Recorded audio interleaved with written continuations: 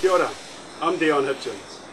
I'd like to share with you the kaupapa behind my new work, Cherry, Plum, Peach and Damson.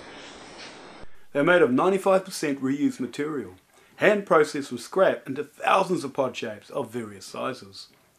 The modular pod shapes are traditionally used in the construction of kawhaiwhai designs.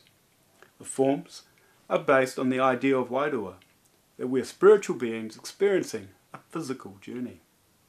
The title, Cherry, Plum, Peach and Damson, is the name of a Buddhist study by Nichiren Daishonin.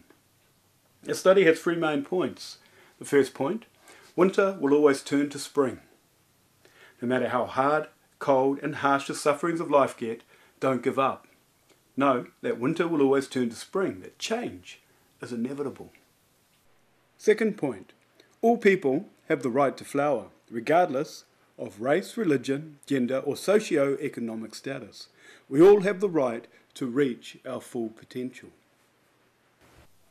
And the third point, respect that everyone is different. We possess unique individuality and different ways of living, which in turn informs the unique way each of us add value to our world. To add value is to encourage and to support all life.